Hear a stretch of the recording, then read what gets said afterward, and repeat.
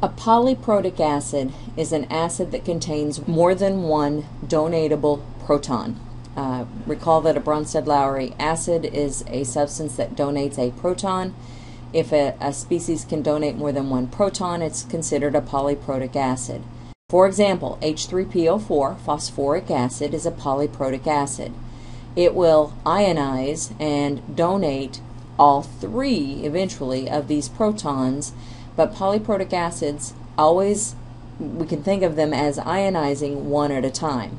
And so what we would do is we would write a series of equilibrium reactions for each of the protons donated. For example, as phosphoric acid donates its first proton, it forms this reaction. One hydrogen ion, H+, is donated, and H2PO4 with a negative charge is the anion. The H2PO4 with a negative charge is the conjugate base of phosphoric acid. Even though it's the conjugate base of phosphoric acid, it also can behave like an acid because it has a donatable proton. There are protons that dihydrogen phosphate ion can donate. Before we do that, there is an equilibrium constant for this first reaction. This is the formula for this ionization constant, and because phosphoric acid is polyprotic, it is customary to call this the first ionization constant, or the Ka1 value. That's because there is a second ionization reaction that can happen. This conjugate base of phosphoric acid, this dihydrogen phosphate ion, actually can also act like an acid. H2PO4- is amphiprotic, or amphoteric. It can act as either an acid or base. Which it behaves like, what it does, which it acts like, depends on what you put it with. If I just put it with water, it's going to act like an acid.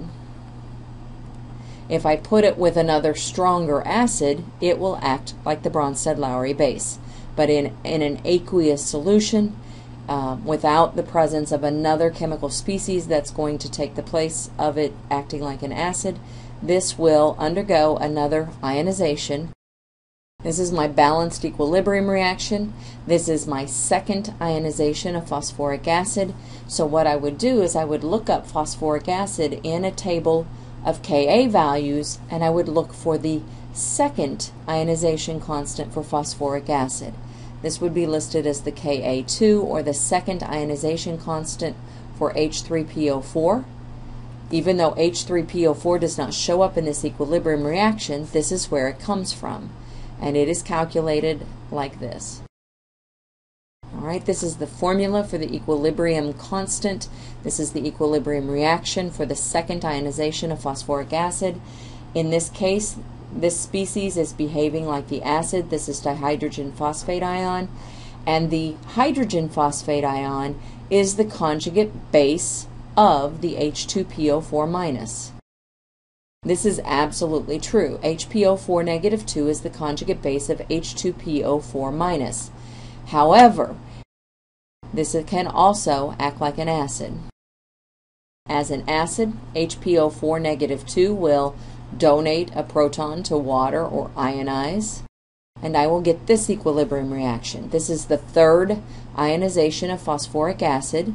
So in a table, I would look for phosphoric acid, and I would look for his third ionization constant, or his Ka3. So we have a stepwise ionization for phosphoric acid. In this case, there are 3 steps because there are 3 protons that can be donated, and each step along the way we can see the further dissociation, and we would label the ionization constant as we go along as 1, 2, and 3. In this last step, the PO4-3 is the conjugate base of HPO4-2. It cannot act like an acid because it does not have a proton to donate, so this is where the series ends. PO4-3 can only be a weak base. It cannot be a weak acid. You're never going to find, well, you're probably never going to find a table with a numerical value for the Kb for this base, but you would use his conjugates, Ka, in order to find his Kb value. So if I needed, for whatever reason, to find the Kb for phosphate ion, PO4-3, I could use the relationship between a conjugate acid-base pair. The Ka times the Kb of a conjugate acid-base pair is equal to 1 times 10 to the minus 14. So Kb for the phosphate ion times the Ka for his conjugate, he is the conjugate of HPO4 negative 2, will equal 1 times 10 to the minus 14. Well, HPO4 negative 2 is not going to be listed in a table. He will be listed as the Ka3 for phosphoric acid. This Ka value is the equilibrium constant for this guy, this acid reacting. And so I would solve for the Kb for the phosphate ion.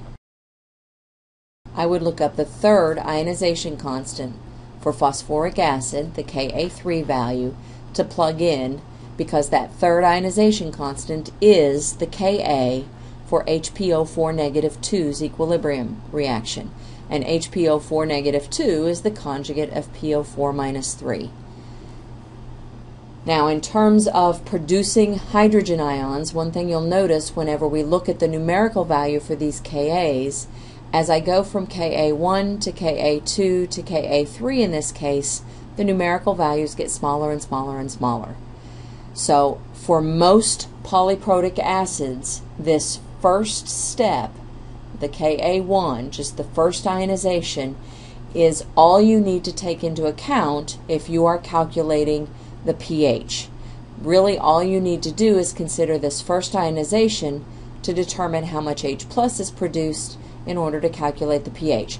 There is a small amount of H plus produced in the second and the third steps, but these are so small compared to the amount produced in the first step that they are negligible. This is in general, this is most of the polyprotic acids. You do want to do a quick check to make sure that you can use that assumption, that approximation. That is the case most of the time.